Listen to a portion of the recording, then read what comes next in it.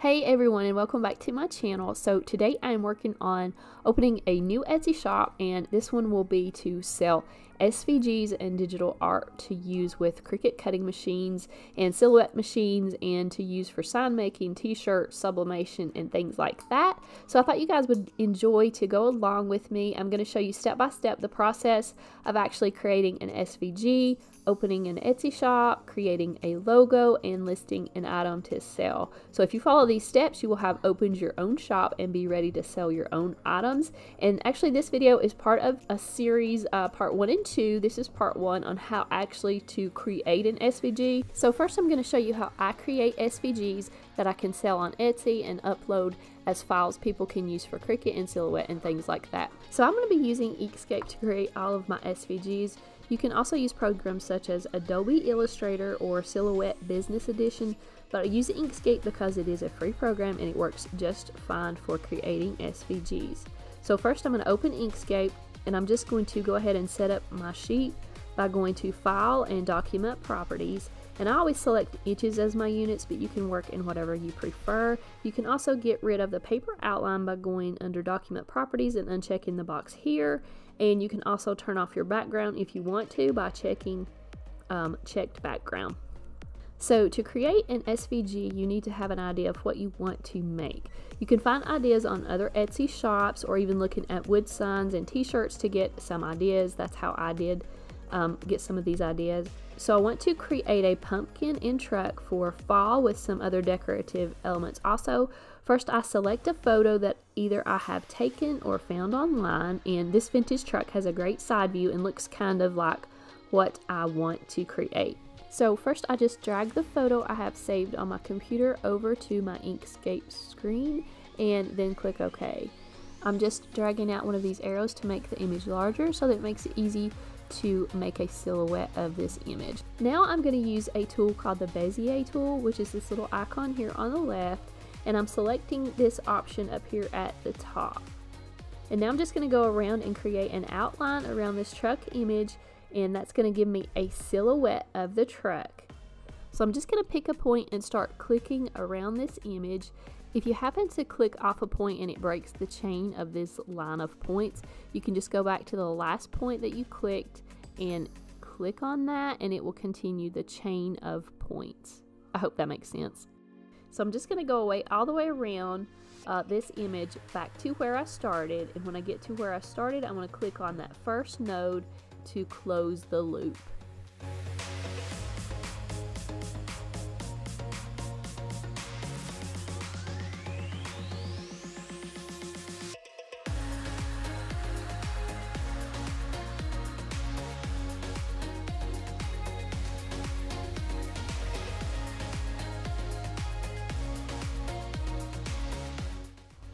Once you have that done, you can move your original image, and next I'm going to go to Object and Fill and Stroke at the top of the screen.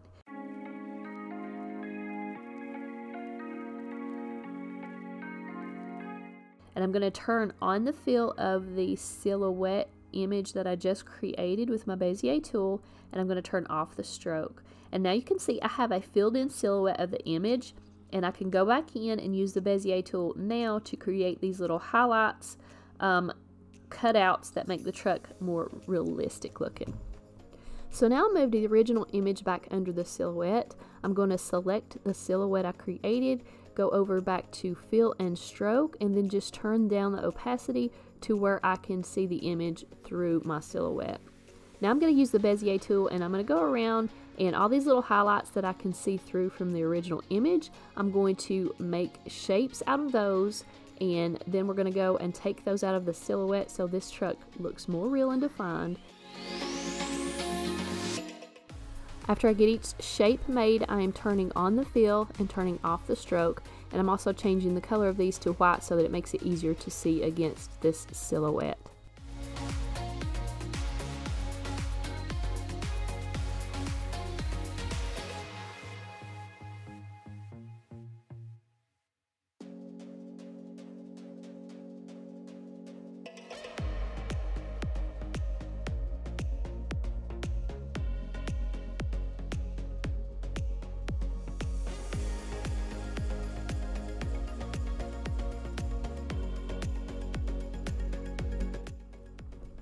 Now I have that done, I'm going to create some tires to go in the truck, and I'm just using the circle tool to create some tires that kind of fit in this area. And I'm also creating some more circles that are going to be the middle hubs of the tires. And you can just size these to fit on your picture or however you think looks good. So I'm just changing the color to black and white so that I can see how these look.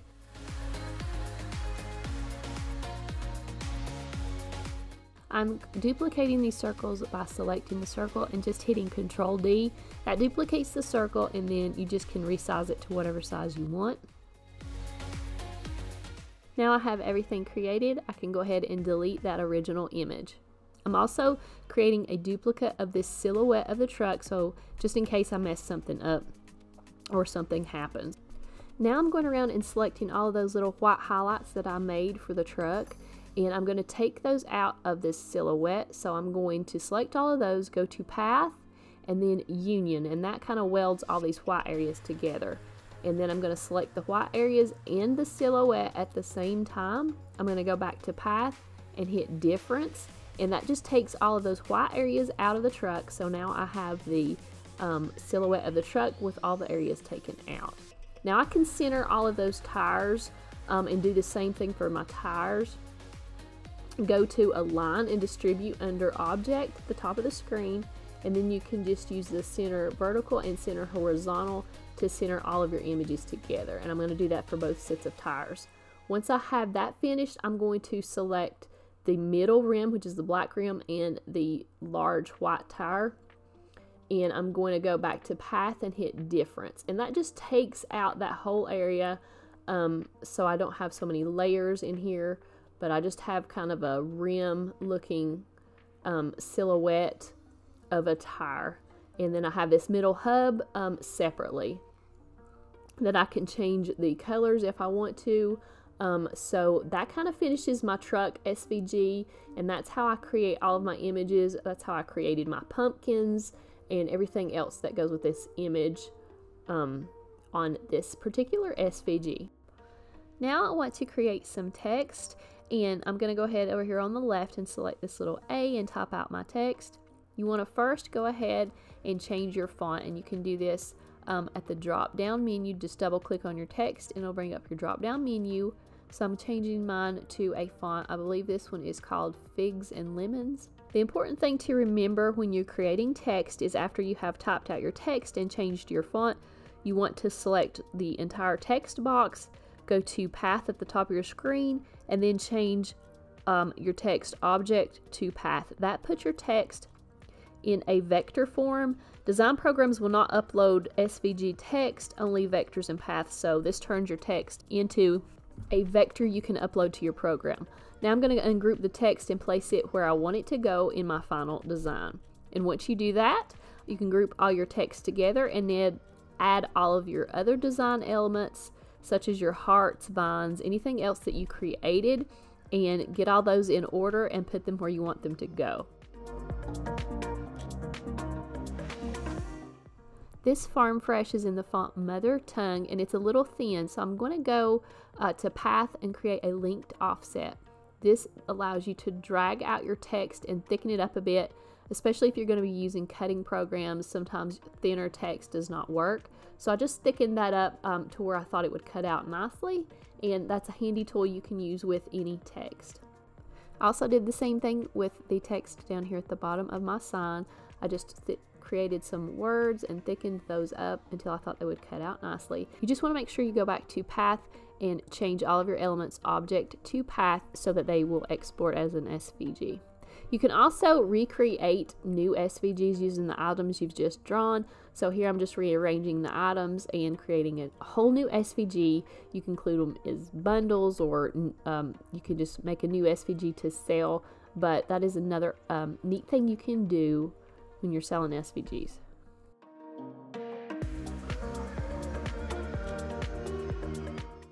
Okay, so once you have all of your items created, and I'm going to go ahead and place them where I want them to go. So I've lined all mine up to fit on a sign. So this is how they're going to look after they fit on the sign. I'm going to go ahead and drag a box around these to select everything. and I'm going to right click and group those together. Now I'm ready to export this as a PNG and save it as an SVG. So first I'm going to go to File and Export PNG Image. You can also turn off your background by going to Checkerboard Background. So you just go back to File, Export PNG Image, name your image, and this one I'm going to say no background. Save that, and then again don't forget to click export.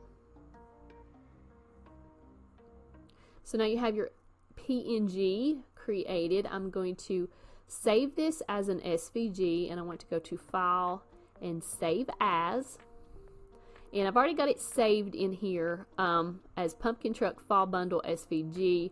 I'm just going to add test video so I'll know which one that we're saving now. I also like to put SVG in my file name so I know that's the actual SVG when I go to upload it to Etsy. Save as type, you definitely want to change this. You don't want to leave it at Inkscape. You want to go down to the drop down box and change it to plain SVG, and that will allow you to upload it to Cricut or whatever design program you're working with.